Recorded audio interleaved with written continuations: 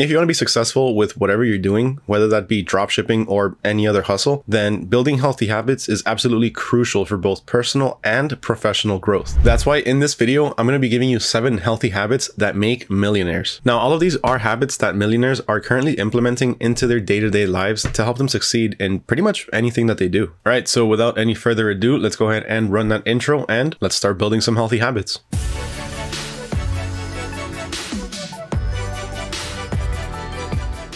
What's going on, everyone? Mario here with AutoDS, and welcome back to another video. In this channel, we cover anything and everything dropshipping related, including some of the best tips and tricks for your business to continue growing. If you haven't done so already, please make sure to hit that subscribe button so you don't miss out on any future videos. Also, just a quick tip, one of the healthiest habits that you can build is actually watching our videos on a day-to-day basis so you can continue learning more about your business and growing. Now, to go along with this video, I also have a quick and easy to reference cheat sheet. If you want access to that, all you have to do is go ahead and comment down below #millionaire habits, along with which one of these habits you intend to implement into your day-to-day lives. So to kick off today's healthy habit countdown, the first habit that we're going to be talking about is putting your phone on airplane mode whenever you're working or you need to focus on something. One of the biggest distractions that we have in our lives to this day, and probably for the foreseeable future, are phones. Whether it be a phone call, a text message, a notification from one of our social media profiles, or whatever it may be, the fact of the matter is our phones are constantly going off and distracting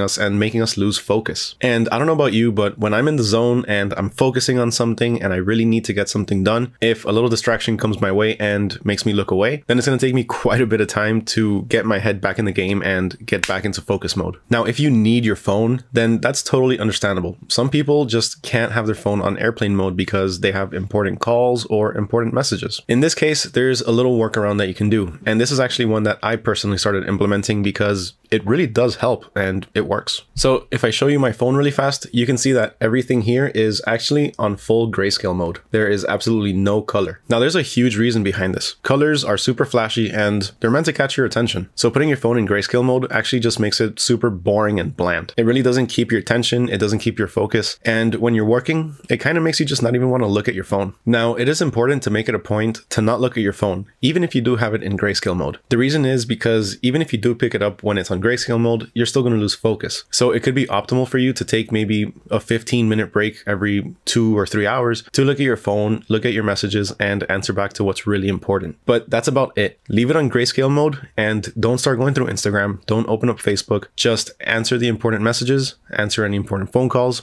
and get back to work. The next millionaire habit that we're going to talk about is setting daily goals to take action. This is a fairly easy one. For this, what you're going to need to do is either go to the store or just go online. So you're going to get either a daily planner, a wall calendar, or just an online calendar. And you're going to fill it with daily tasks or daily or even weekly goals that are ultimately going to lead up to a bigger goal. Breaking down your goals into separate day-to-day or weekly tasks can really help make your final goal, your really big one, a lot more manageable and a lot more easier to attain. This can help you stay organized, and more importantly, it can help you stay motivated, because as you're completing these day-to-day tasks, you're going to have a visual representation of your progress. So every single day, you're literally going to be one step closer to your goal. Now, as a quick tip, within those daily goals, try to set aside some time for some tasks to be able to focus on your bad habits. Try to find out what you're doing that could be destructive to your progress, or if not destructive, whatever you're doing that could potentially delay it, and start writing that down. Next up, we have journaling. Now, this is something that pretty much everybody tells you to do, but you kind of look at it and you think, do I really need to do that? Well, realistically speaking, you don't need to do it, but it is a very good habit to start picking up. Before we get into the specifics of journaling, I do want to mention that everything that I'm covering in this video, all of the habits that I'm talking about, are fairly subjective. Some of these could work for some people while some of these won't. Really, it's all about personal preference, testing out the different ones, and seeing what works best for you. But ultimately, don't knock it till you try it. You might be surprised by some of the results you get by implementing some of these habits into your routines. Some people might look at journaling and think,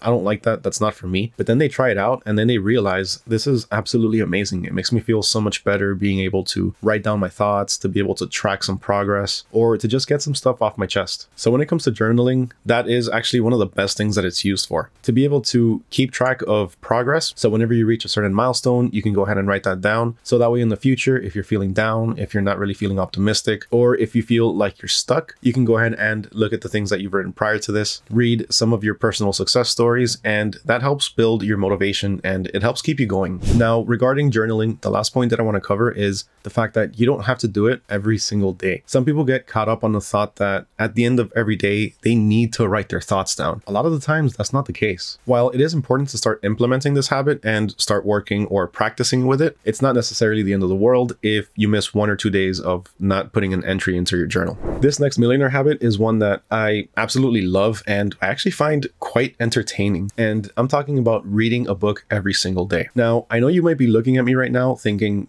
this guy is absolutely crazy. I don't have time to read a book every single day. And trust me, I 100% understand and I get it, because neither do I. So that's why this particular habit, we're actually going to split into 2 different variations. So the first variation is going to be read a book every day. And the second one is going to be one that's a bit more convenient, and that's listen to an audiobook or a podcast every day. Now, when I say read a book or listen to an audiobook every single day, I don't mean an entire one, because we all know that's pretty physically impossible. Most of the time, there's not enough time in a day to get through an entire book. So you want to choose a book or an audiobook or a podcast and break it down to sections. So if you know you have a long commute, instead of listening to music, put on the audiobook. Or let's say you have a shorter commute, maybe a 10 or 15 minute one, then you can put on a podcast that you can finish throughout the entire commute. Now, as a quick example, if you want some good podcasts that you can listen to full of information on dropshipping, then you can check out our podcast section over at autods.com. The link to that is going to be in the cheat sheet. So once again, remember, if you want access to that, all you have to do is comment down below,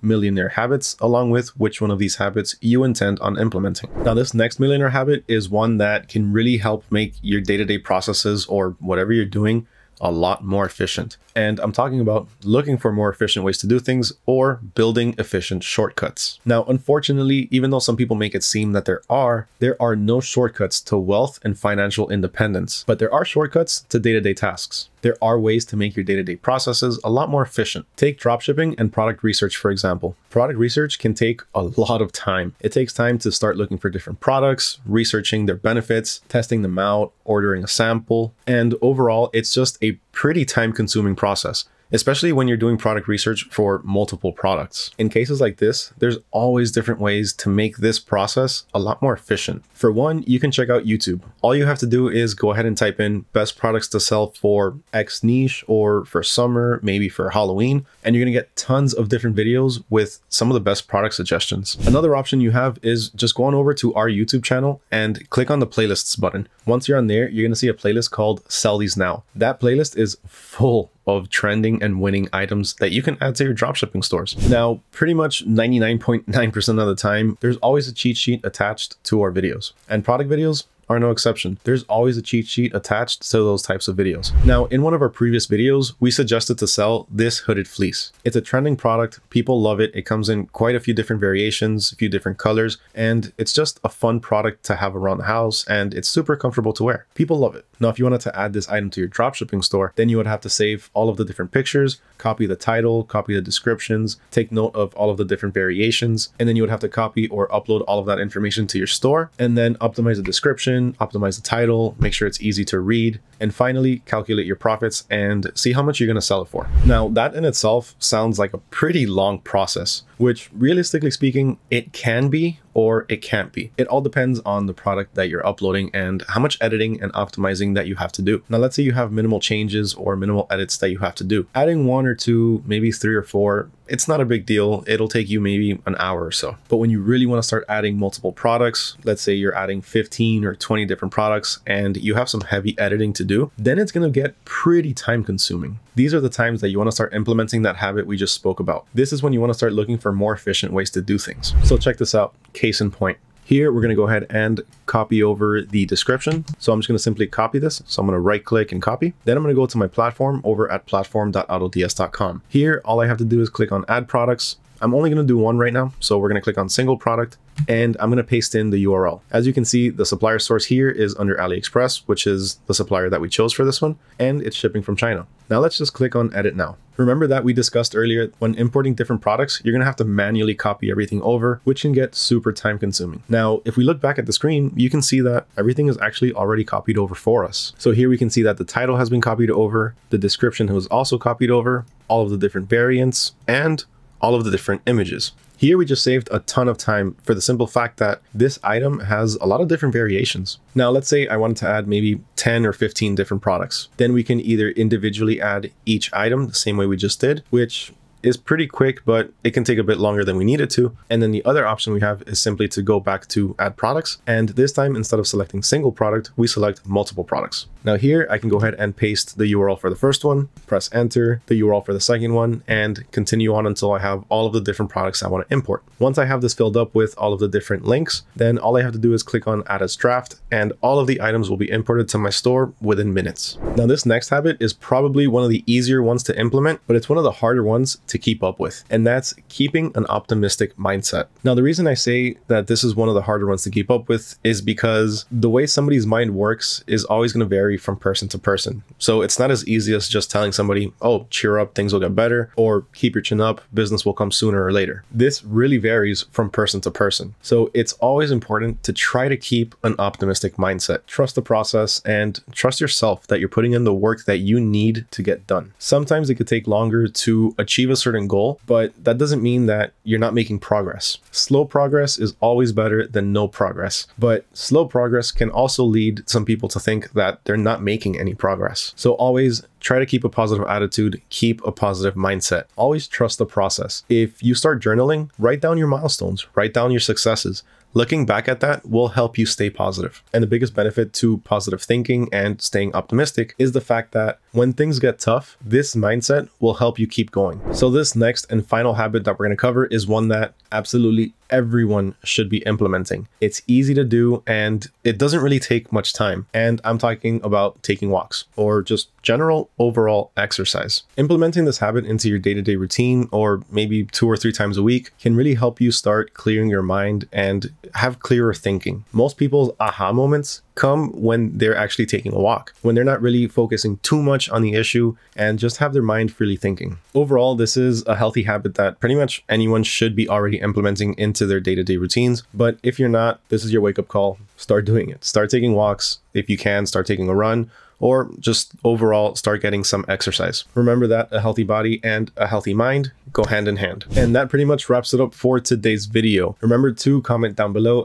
#millionaire habits along with which one of these was your favorite habit that you intend on implementing into your routine. Once again, my name is Mario without a DS, and I thank all of you for being here with me today. I wish all of you nothing but success in your dropshipping businesses. I'll catch you all in the next video.